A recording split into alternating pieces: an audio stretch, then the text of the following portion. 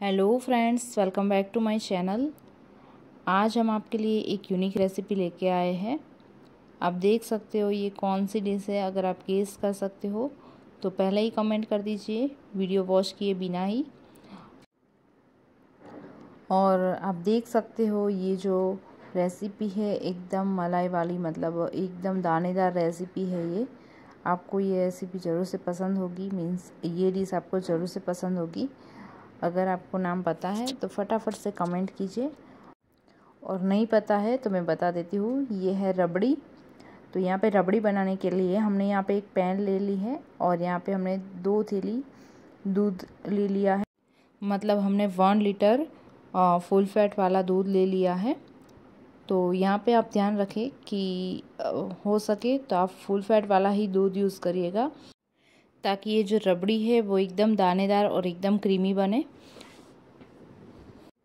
तो यहाँ पे हमने गैस को ऑन कर दिया है, और यहाँ पे आप देख सकते हो एक उबाल आने के बाद यहाँ पे मलाई जो जम जाती है उसको हम साइड में से लेते जाएंगे इसी प्रकार से, और उसको स्टर करते जाएंगे। और फिर से ये उबाल आएगा, फिर से हम उसको स्टर करेंगे।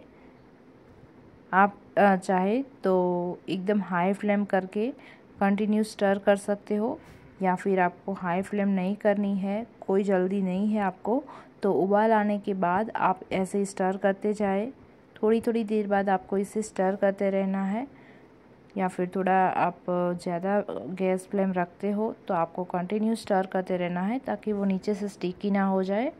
तो आप देख सकते हो जैसे जैसे उबाल आ रहा है, मैं साइड में से ये जो मलाई जमती है उसे भी लेते जा रही हूँ और स्टर करते जा रही हूँ।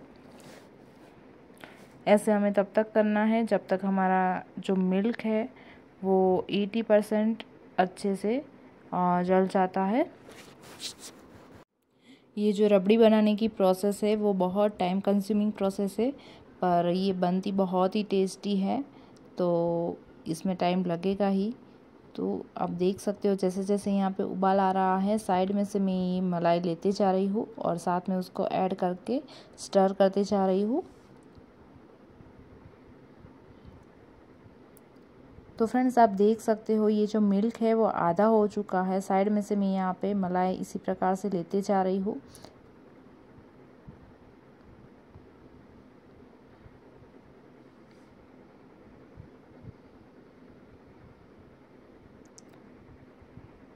आप देख सकते हो साइड में से जो मलाई हम लेते हैं उससे ये जो रबड़ी है उसका टेक्सचर बहुत ही अच्छा आता है, एकदम दानेदार बनती है। और यहाँ पे हमने उसको फ्लेवर देने के लिए और ज़्यादा टेस्टी बनाने के लिए इलायची पाउडर ऐड कर दिया है।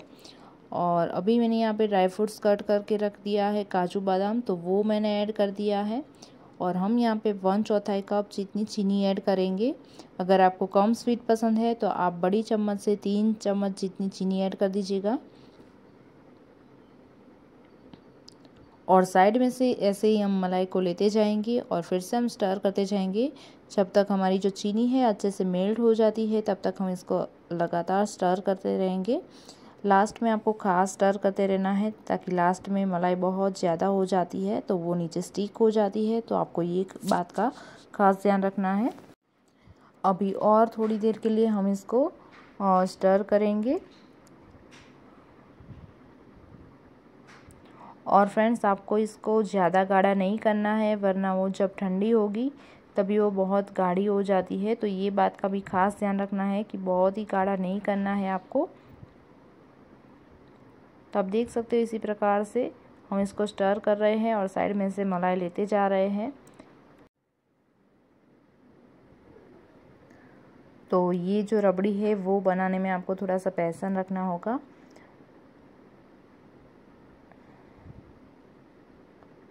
और ये ठीक हो चुकी है, आप देख सकते हो। तो मैं गैस को बंद कर दूंगी और ठंडा होने के लिए रख दूंगी। और ठंडा होने के बाद यहाँ पे आप देख सकते हो एकदम मलाई जम चुकी है ऊपर। तो सारी मलाई को हम मिक्स कर लेंगे, एकदम दानेदार दिख रहा है आपको।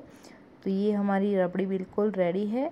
आप इसको फ्रिज में रख दीजिए 1 घंटे के लिए, और फिर ठंडा ठंडा सर्व कर सकते हो। बहुत ही टेस्टी लगती है ये ठंडी भी। और आप चाहे तो इसको कई सारी मिठाई के ऊपर भी स्प्रेड करके खा सकते हो, जैसे कि गुलाब जामुन, जलेबी, गेवर, सारी मिठाइयों के ऊपर स्प्रेड करके उसको खाया जाता है। और आप चाहे तो उसको ऐसे ही खा सकते हो, ऐसे ही बहुत ही टेस्टी लगती है ये। तो हम उसको एक बाउल में सर्व कर लेते हैं। आप ठंडा करने के बाद भी उसको सर्व कर सकते हो।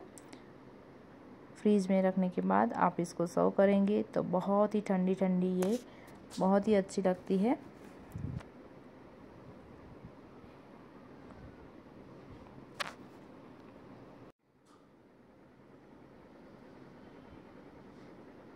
तो फ्रेंड्स, जैसे कि आपने देखा, हमने जो रबड़ी है सर्व कर दी है।